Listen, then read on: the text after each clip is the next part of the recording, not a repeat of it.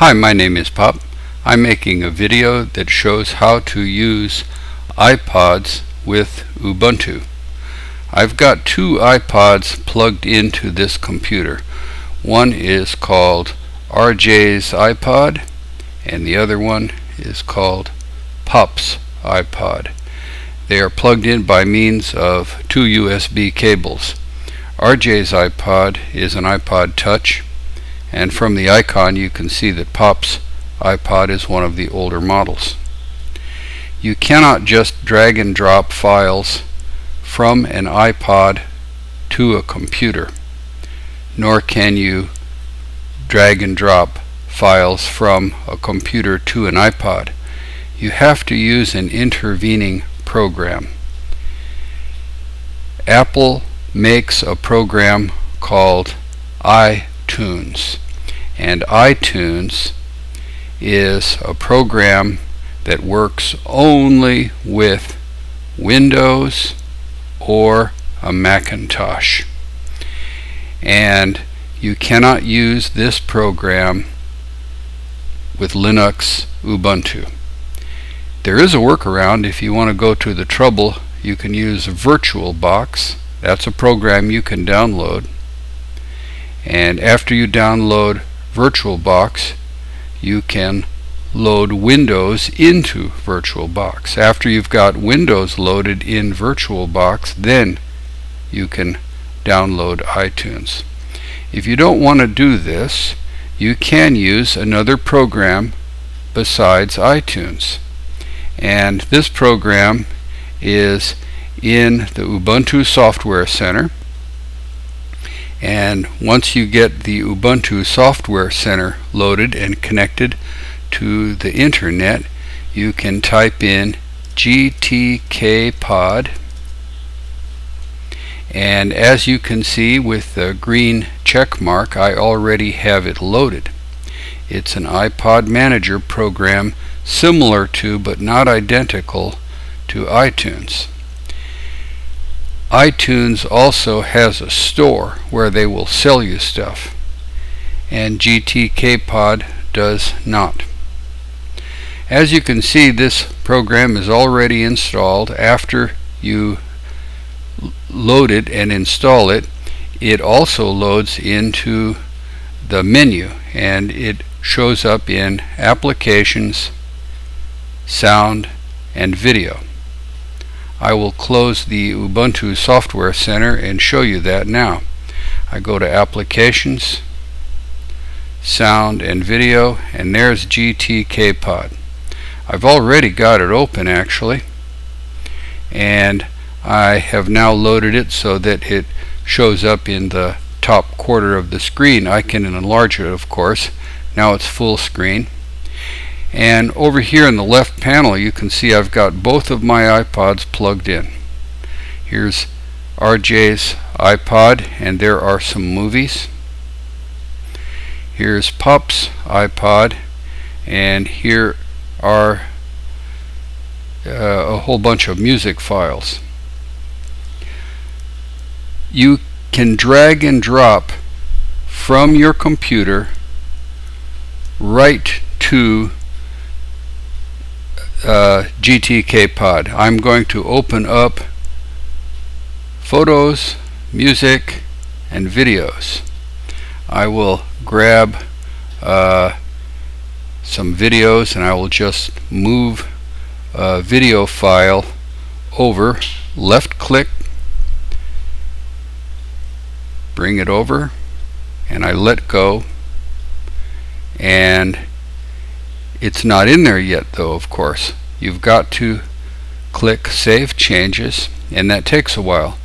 It takes a while because it's either USB 1 or 2, but probably not 3, depending on your computer. The new USB 3 is very, very fast. However, this is a fairly large movie. It is 614 megabytes, so it's going to take a while. And after it's done, you can unplug the iPod and it's in there already. You can do the same thing with music files. The music files I've got mine separated by folders. Each album is a separate folder. You may get a warning or two, as this just showed that they could not find the backup. I don't have a backup.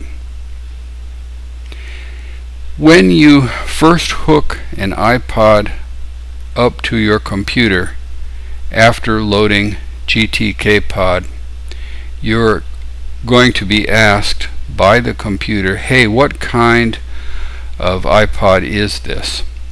And there are many different kinds of iPods. This particular model here is the XA446.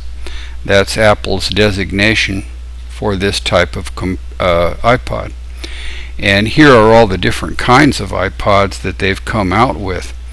More than likely, it's going to be easily recognized. You've either got a Shuffle or a Nano, or first generation, second generation video, classic, touch, and then there's different kinds of touches.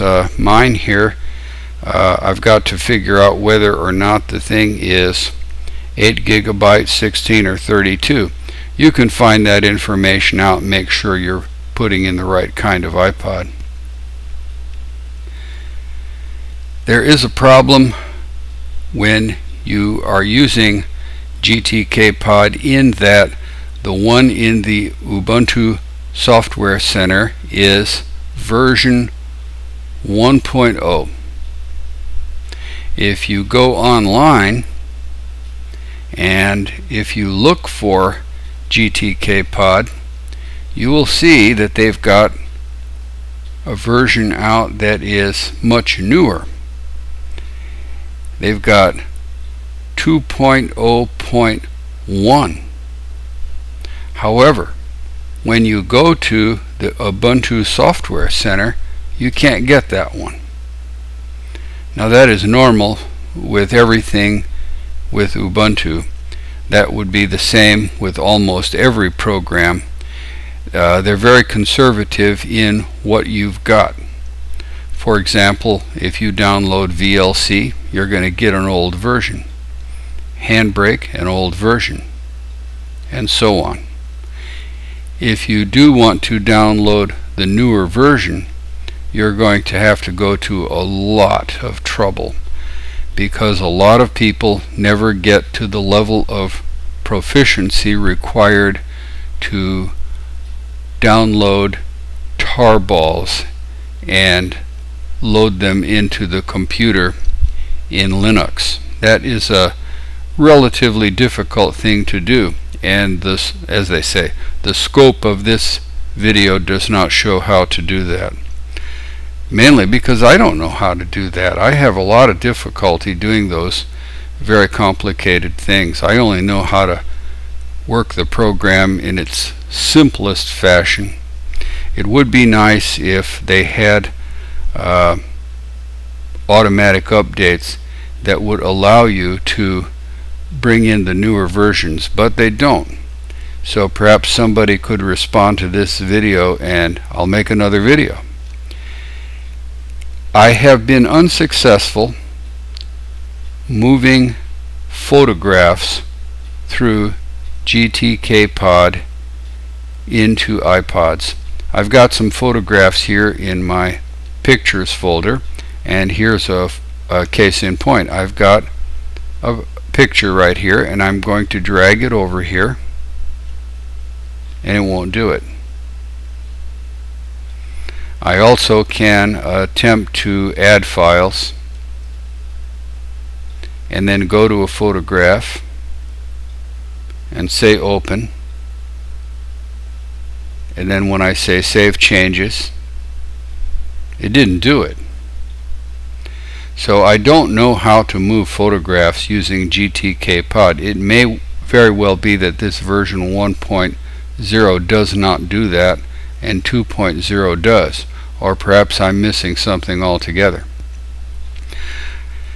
Now, if you do not own an iPod and are thinking about buying an iPod, you will have to make the very tough decision of whether or not you even want to do so.